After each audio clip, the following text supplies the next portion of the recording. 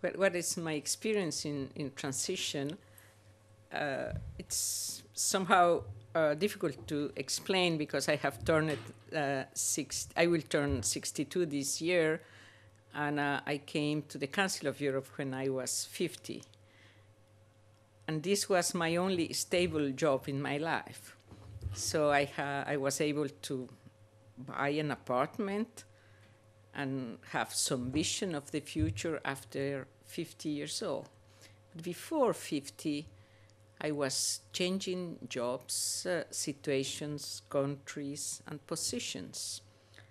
And somehow I had to manage, as most of the people, I think, in the conference room, the precariousness of the freedom of choice. It was somehow compulsory for certain personal reasons, but as well the choice to be free to learn, to choose what you want to do in life. But of course, you are never able to choose everything. But there are circumstances in life, you know, meeting people that leads you to paths that you haven't thought before, but suddenly it becomes like an open door, a new opportunity, and it's important to engage yourself even if it takes some risks. So I am not the good pattern of an international civil servant because I haven't started my career here, and I'm always seeking on the future as something else. And beyond the Council of Europe, beyond what is my role today that I love, of course, I love my job. I love bringing different types of intelligences together. This is something that I have done. Maybe it is the only logical fil conductor. I don't know how to say it in English. Leading thread? Yes, leading thread.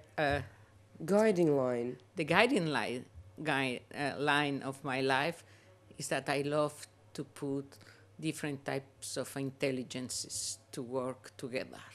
And I think the synthesis, it is always beautiful. It's much more deeper and complex than the answer and the solution you can find by yourself for any type of problem, issue, or whatsoever. So, but I had, and I shared with the audience the hardship of precariousness, and I know exactly what is it about it, to refrain yourself from certain things or choices. But at the same time, I think you people in transition, you are lucky enough to have this networking approach, because it helps you to make choices without having to give up the multiplicity of knowledge and curiosity you have. So I think you have nowadays a tool that we didn't have when I was 20. And so choices always involved giving up something, you know. But now you can have a job and have the capacity of engage in conversations and exchanges in the multiplicity of fields. So I think it is true that you are in a difficult position as a generation, but as well I think in a very somehow exciting environment. Yeah, definitely. And yeah, that's true. That's exciting. I also wanted to ask about your experience of this event, this particular event, because you were really involved in the process. And I think there are, you know, because I'm the head of the service, it was important for me to have a well-organized and event, and, you know, everybody will be able to participate and etc. And we have done some mistakes. For instance, there was no food for vegetarians, and we have completely forgotten about it. And this was a mistake. But on the personal side, I have learned a lot. I have had, along the conversations, the interventions, the presentations, to go beyond my own understanding of the future.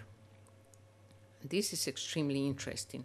From the Council of Europe perspective, I think this type of exchange that is not, vertical, but we have provided with Edgeryders the room for you people to exchange among yourselves.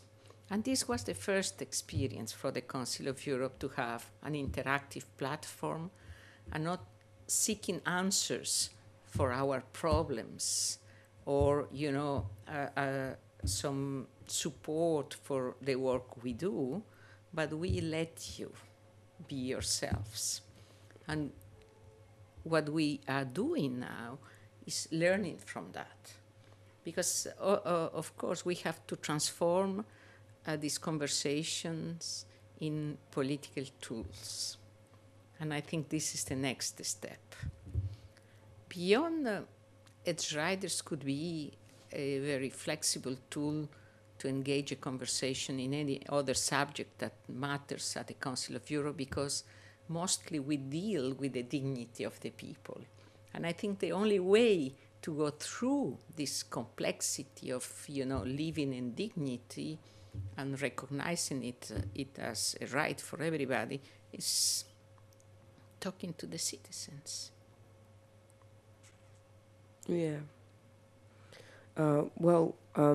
I think, do you have something else maybe you want to add? Or, I mean, it's pretty rich already what you said, like feedback to Edgeryders, and I think we can just end here, unless you want to add something.